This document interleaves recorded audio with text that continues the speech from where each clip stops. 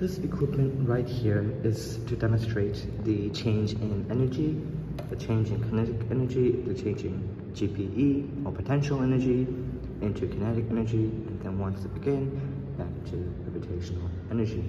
Now here, I have this steel metal rod here. If I put this rod over here, if I latch it over there, then it's going to travel in this direction and will finally land here in this hole. So let's try that.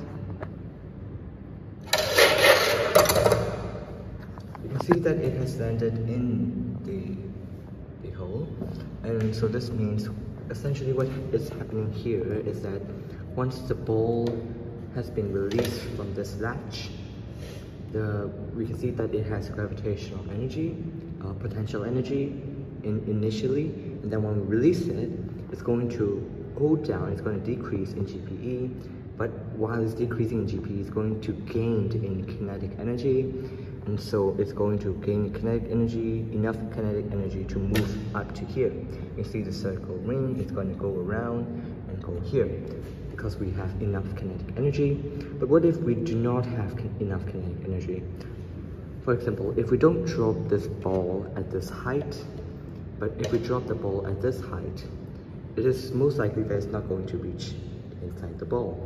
Let's try that.